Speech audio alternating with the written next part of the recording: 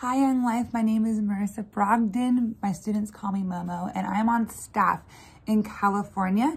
And I have to say, we're coming upon our 1-year anniversary of being in quarantine, of being in lockdown, but also of online club. We've all gone virtual here.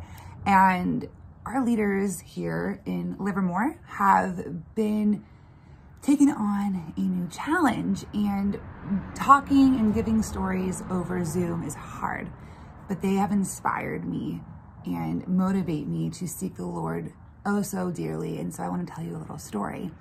We are focusing on things we love about Jesus.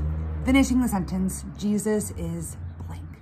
And the last couple of weeks we talked about how Jesus is kind, Jesus is focused, Jesus is loyal, steady, and strong. And yes, these are club talks, but I am always fascinated with how the Lord just knows what I need to hear, even though it's meant for the kids, but really God is just speaking to us. And this past week, one of my leaders, who I've known for a long time, he said, "You may not know who Jesus is in your heart right now, but he is always there." And I kind of translated to that as, you may not know how much you love, know, and need Jesus in your heart right now, but he is always there. He talked about Jesus calming the storm, classic story, but the anchor, that little, just the thought of an anchor in a ship stuck true in my heart to this story, to this thing that he said about, you may not know who he is right now, but he's always that anchor. You always can come back to him.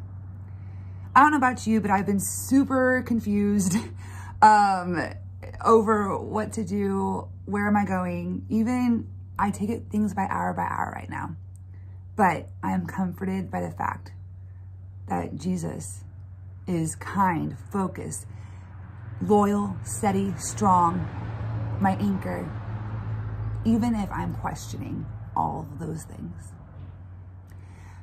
A verse that also just hits me hard every time I read it, hear it, see it, is John 16:33. And in this passage, they're talking about how all this stuff can go on, all this stuff's gonna happen, but one thing is true. I have said these things to you, that in me you may have peace. In this world, you will have trouble. But take heart. I have overcome the world. Take heart is one of those things, anchor is one of those things that just sits and dwells, and you can hold on to it forever. I hope that you take heart. Jesus has overcome all those things, but you also know he is your anchor in all of the mess, even if you do not really understand how much you need Jesus or acknowledge it. I'm praying for you. I hope you have a blessed day, and thank you so much for being a Young Life leader.